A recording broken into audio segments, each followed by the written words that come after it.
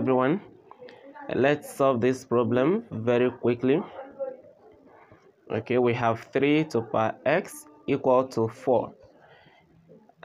The way it is now, there is no way you're going to write 4 to have 3 as the base. So what you will do is just to take the log of both sides.